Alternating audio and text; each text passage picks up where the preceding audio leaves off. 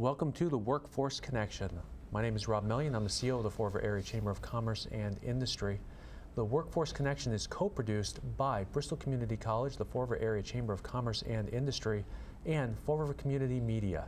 And together, we help bring to you the issues and people who are important to those who are seeking employment and also to area employers as well. This month's edition of the Workforce Connection is particularly special for me because we're talking about an initiative and a program at the Chamber of Commerce that really impacts the entire South Coast region and addresses one of the most important issues that's facing our region. And to help us talk about EdUP is Nick Christ, who is President and CEO at Bay Coast Bank and is also the chair of the Education Committee at the Chamber of Commerce. And we also have Sally Cameron, who is on the Education Committee and is Vice President of College Communications at Bristol Community College. I want to welcome both of you to the Workforce Connection television program. Glad to be here, Rob. Thank you. Now, Sally, it's kind of fun with you because you have been one of the people who's actually inspired the creation of this television show itself. And thank you. So we'll talk about that maybe when we get into the conversation here, because it's also a piece of the Education Committee. But Nick, maybe we begin the conversation about the Education Committee itself and talk about why it was created, because you had very much to do with the restructuring and relaunching of the Education Committee at the Chamber of Commerce. Yeah, approximately 3 years ago, we felt the need to reconstitute the Education Committee. The Education Committee had been, I guess, put aside for a period of time, and we didn't see, we felt the need for the business community to reinvigorate itself and recharge itself and really try to tackle the issue of educational attainment in the city. Initially, our focus was on the dropout issue, and while that's still extremely important, I think our vision has risen much more than that, and is one where we're really looking at kids going on to college.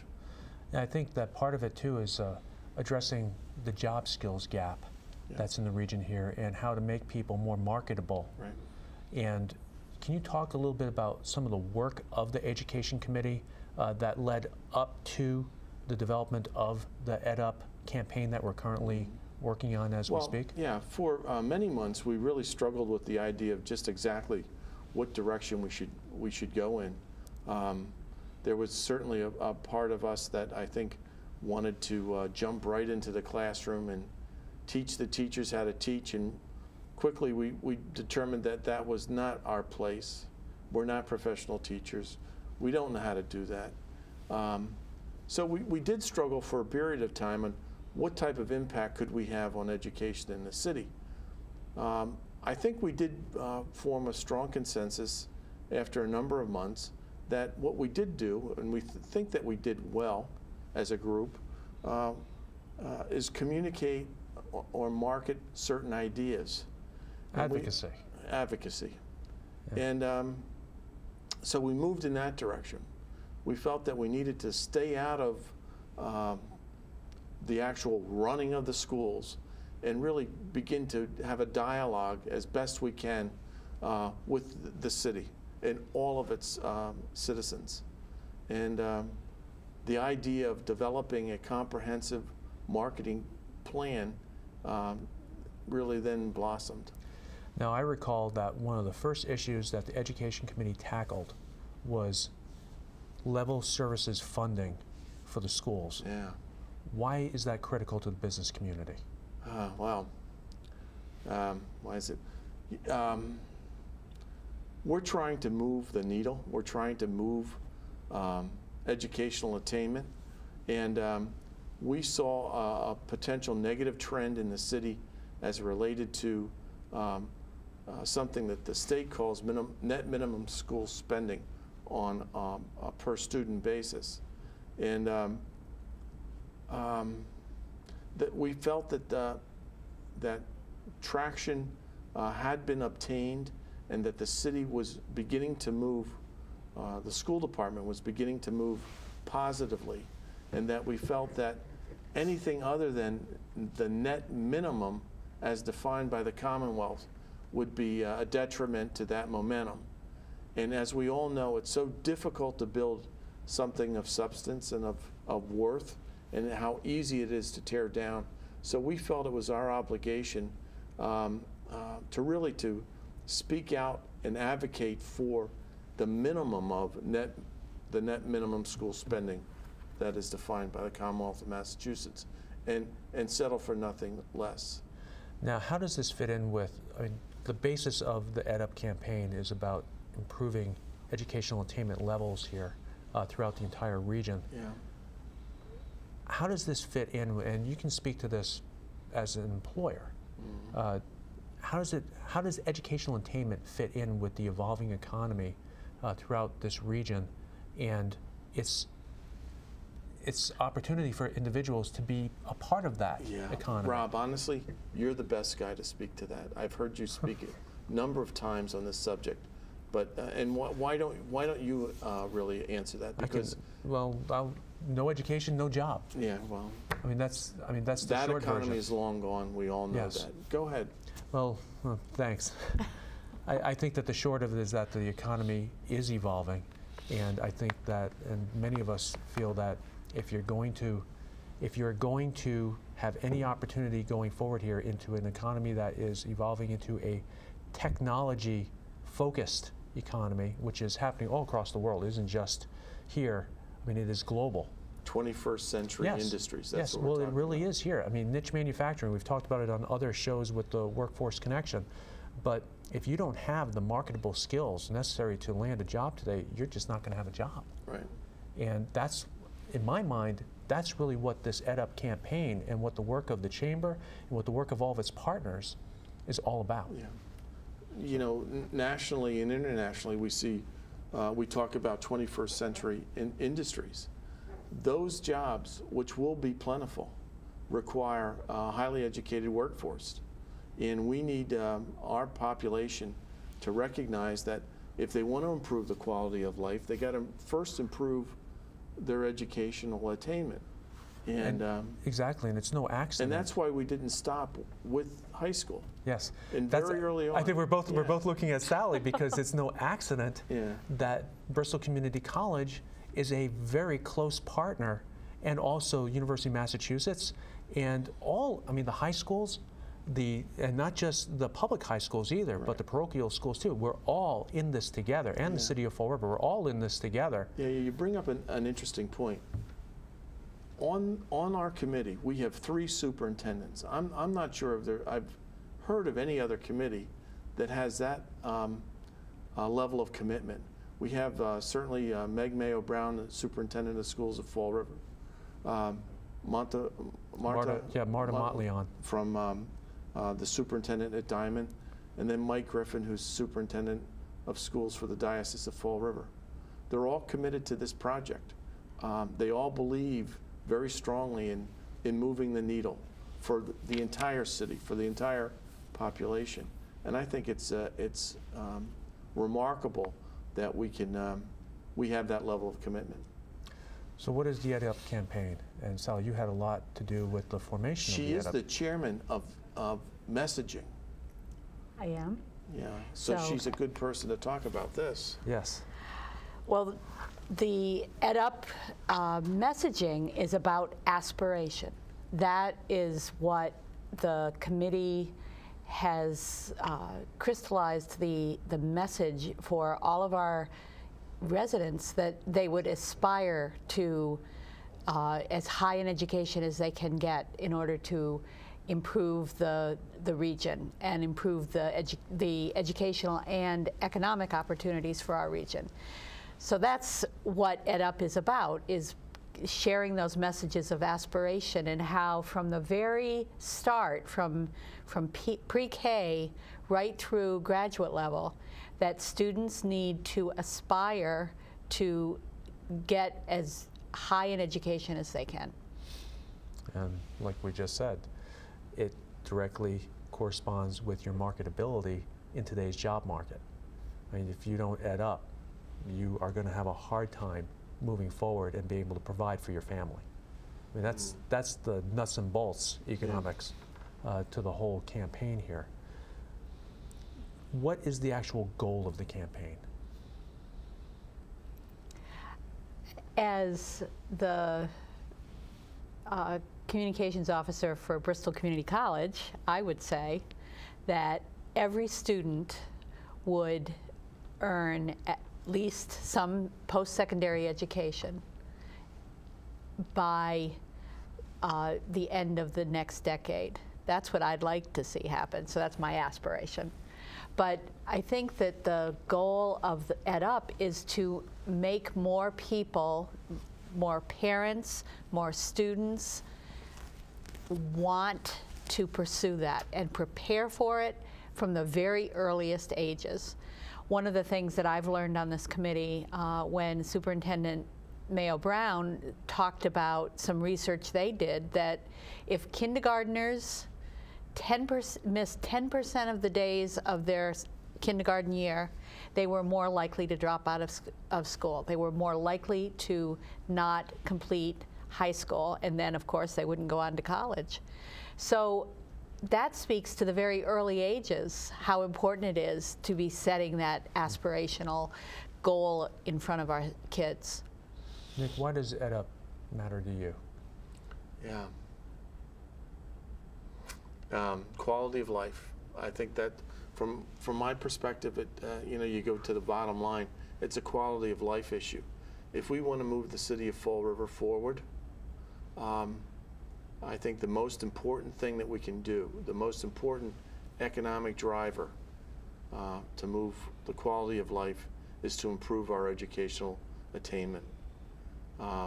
That's why it's important to me. I see nothing of equal, really, to improve the quality of life. And I think that's what it's all about. We want to make this city a better place than it is today. And we want a better place for our children and their children. And if we can create a culture over a long time period that addresses this and makes education a top of mind subject, and people recognize its great importance, I think we'll have done something very special. Now, I can talk for a second about why it matters to the chamber and why it particularly matters, you know, to someone like me who got involved with this from the very beginning as well. Is I never have forgotten how it felt to be sitting in that city council chamber when we were pitted against public safety and public workers, and in a sense, this community had to make a Sophie's choice between potholes and funding of education. You know, something for today or tomorrow. And that made it real tangible for me about why we needed to move forward with this project. And I think that's why this project is extra special and why all of us have come to the table here. And we're going to go to break here, but can you just quickly talk about how this has been a collaborative process? And I mean, who is engaged with this project? All of the schools have high-level people at the table. President Sprague sits on the committee and comes as he can. Vice President Joan Menard sits on the committee and comes as she can. They asked me to attend because it was becoming a messaging issue, a marketing issue, and that's my expertise. So it's really very impressive to me to see the movers and shakers of the community who are from all different aspects, from pre-K up through graduate level, business, nonprofits, are sitting at the table and talking about how important this is and how we're going to move the needle. And we're going to talk specifically about what the EdUP campaign is, but first we're going to have a public service announcement. And when we come back, like I said, we're going to talk about all about the EdUP campaign and to express to people how they can get involved with it too. So we'll be right back after this public service announcement.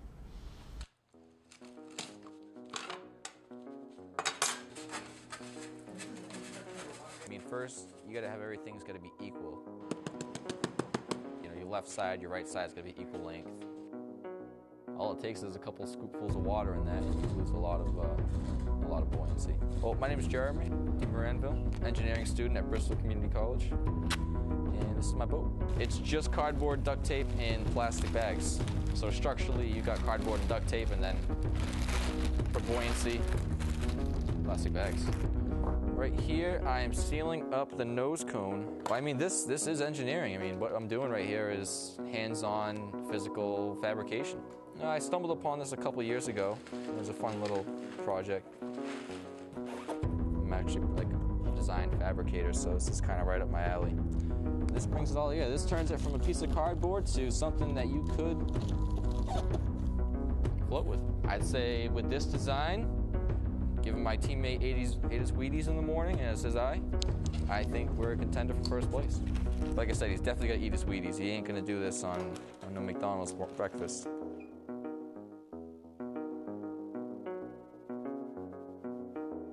The water's nice and cool. It's a hot day. It was the cardboard duct tape canoe race, the 4th annual. You're only allowed to use cardboard, duct tape, and trash bags, and you have to put them in some order to make a canoe. Exhausting. No cards are on deep this year. Anybody can build a boat. There is actually very little science behind these boats. If it was just me, definitely float. With 2 people, it could sink. I'm a good enough swimmer that I'm not worried about it. All right, boats, take your marks, and go! As far as the build went, the boat worked great. We took the best time, 1:47. It was fulfilling, yeah, because we had over 300 pounds centered in the middle of this cardboard boat, and it didn't crack in half, it didn't bend. Obviously Jeremy saw the design, and seeing it put together and getting it in the water was a really good experience. It's my 2nd year doing it, so it's a fun time, definitely, if you have the chance to come out and build a boat. So we are giving you the Perseverance Award. The reason why we do this race, we like the community building we do. Students get to know other students, you get to have a good time. One, you build that sense of community with the students, because we're a 2-year school and everybody's racing to get their degree done, and you don't really have anything that gets students connected with other students besides classes. And this is something that everybody comes out to, everybody watches.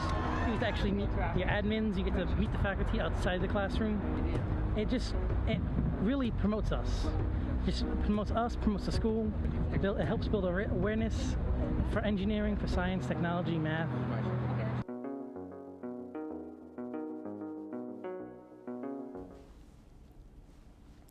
Welcome back to the Workforce Connection. I'm Rob Millian. I'm the CEO of the Fall River Area Chamber of Commerce and Industry, and our guests for this show are Nick Christ, who is President and CEO at Bay Coast Bank and also the Chair of the Education Committee at the Chamber of Commerce, and Sally Cameron, who is Vice President of College Communications at BCC. And I want to welcome both of you back. We're talking about the EdUP campaign that is underway here, and it really is underway. And let's talk about EdUP and why it was developed. We've kind of hit on ultimately the reasoning to it, but how was it developed, I think, is a good question, because it isn't just something that we've been winging along the way here. There was a lot of thought that went into the development of the EdUP campaign. There was a lot of research, a lot of investigation, and Nick, I wonder if you'd talk about Nora's Sure. survey first, and then how that led into That's where Dr. we're Barnes going. that you're talking about, Dr. Nora Barnes. Yeah, her Center of Market Research at University of Massachusetts at Dartmouth. I guess it's about a year and a half ago we approached Dr. Barnes if she'd be willing to have her students conduct a survey as it relates to perceptions on education in the city of Fall River. She didn't target any specific group. It was more a general survey of how people felt about education. And that was really their first foray into trying to get a feeling for how we were going to message, how we were going to brand our marketing plan. And her students did a remarkable job, and we have some great information that was derived from that survey. And we passed that survey material off then to Professor Chapman. And I'm not sure what school that is at UMass, but it was with the Charlton College of Business, I believe. Yeah. So then they began to really sink their teeth into the information that was provided, and began to build ideas as it relates to what type of brand we should be focusing on, what type of a tagline, and how it would look. And now we have it. We tested it, and now we have it. And it was launched in September. Actually, I remember the rollout of that. Now we've had a couple of forums that have been with the community. And now I think something for us to talk about here, though, and Sally, maybe you can address this is a rolling start to the EdUP campaign, and it's going to be sustained. And maybe you can talk to that as well. And then Nick, you can talk about how this is going to be sustained. She's a messaging chair. We try to let. But we're not doing this for like 3 months and then we're going to put it on the shelf. I will say, and then Sally can take over. This is a long-term commitment. Early on, we recognized that we're going to be at this not a year or two, but many, many, many years. Because we're talking about the changing of a mindset. A mindset, a culture. We're going to create a culture that makes education a top-of-mind subject in every citizen in Fall River. That's the goal. Yeah. And that's a very, very ambitious goal. I mean, the research that Dr. Barnes' students did demonstrated that a huge percentage of parents want their kids to go to school. And that worked against the sort of conventional wisdom that people think about in Fall River, that Fall River parents don't think their kids are going to go to college, but so many of them want to. And then there's the concern that it's not affordable, that you can't pay for it, that 60% of them were just concerned about how they were going to make that happen. Well, there are answers to all of those questions, and so that is some of what the messaging for EdUP is going to do. What EdUP is trying to say is that you bring your aspirations, you bring your sweat and your hard work, and we'll get you to where you need to go. At Bristol Community College, you can attend for not a lot of money. It's much cheaper than many other educational opportunities, and you can go anywhere you want when you graduate from BCC. UMass Dartmouth, right down the road, great options there. There's financial aid, there's all sorts of ways to do it. Partnering with, we're going to have a show in the future where we have the Workforce Investment Board on. We're going to have the Career Centers on, and there are opportunities through the Career Centers using state dollars that help you get that BCC degree and move on into UMass Dartmouth. There are opportunities. But people don't know how to get into those opportunities. That's right. So that's some of our messaging. And the other stories that we're trying to tell are about people who have accessed those resources, yes, and people who have turned their lives around, have done what they've wanted to do, starting from very, very young. We have some wonderful programs for pre-K in the city. The Children's Museum has some great programs that they got grants for, that they're teaching their preschoolers about STEM initiatives. Yes. And so to think that we're teaching 4-year-olds that science is something that's wonderful, that's what EdUP is all about. It's sort of consolidating those efforts and providing the system to get people through. Why was this important for BCC to have a hand in the shaping of the EdUP campaign? Well, this is what we are all about. Opportunity is us. So for us, this is our community, and 90% of the people who graduated from this college live within 30 miles of campus. So Bristol Community College is invested in this community, and if we aren't helping students, children, to develop the skills they need to succeed in college, when they get to Bristol, they're going to have a hard time succeeding.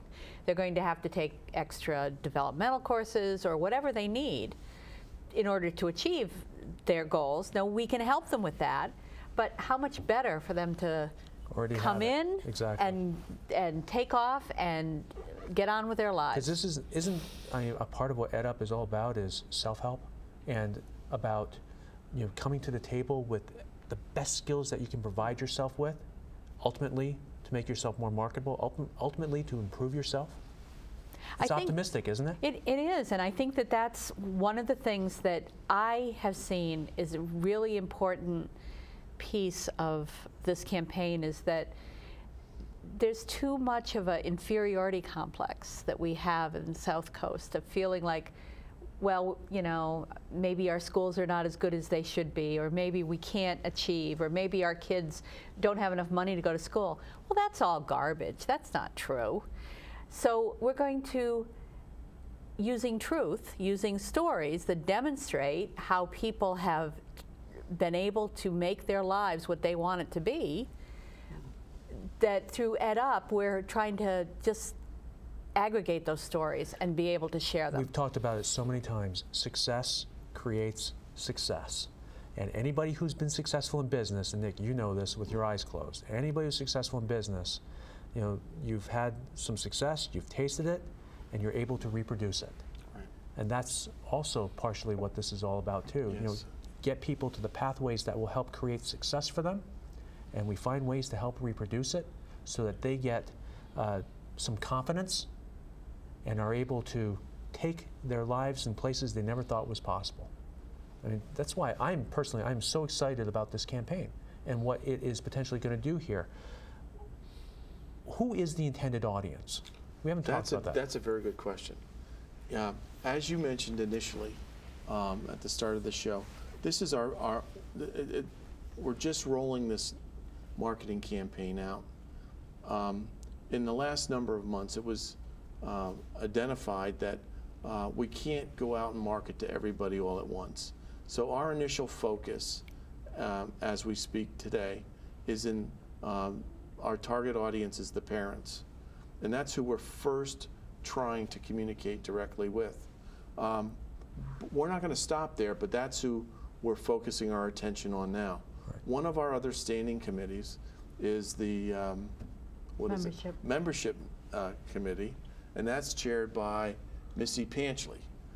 She's had one initial meeting, and it's the intention that from that there'll be other meetings, and there'll be meetings with other groups with years to come. But initially, it's just the parents that we're trying to sit down and figure out just exactly how we should be communicating our very important message. We want them to be engaged in the process, and that's just starting as we speak. And so are we. We're just starting with EdUP, Absolutely. and I think we're going to have more in the future here. We're running out of time right now, and one thing, though, that I want to direct people to is that there is an EdUP website that's been developed, which is it's FR EdUP, I believe, .com and .org. We made it so that there were multiple ways to get to it. Basically, for anybody who uses a search engine, you just put in Fall River EdUP, you're going to get to it. The bottom line is that there's a resource that's being created. We're rolling this thing out slowly. You're going to see billboards, you're going to see stickers. Eventually, it's just going to pick up steam, and that's the whole purpose of this. This is the introduction, and you're going to see a lot more about it. I want to thank all of you for being on the show. My pleasure. It has been a very good half hour, it was fun. and we're going to do a lot more in the future. And thanks for listening and for watching the show, and we're going to catch you next month with another edition of the Workforce Connection.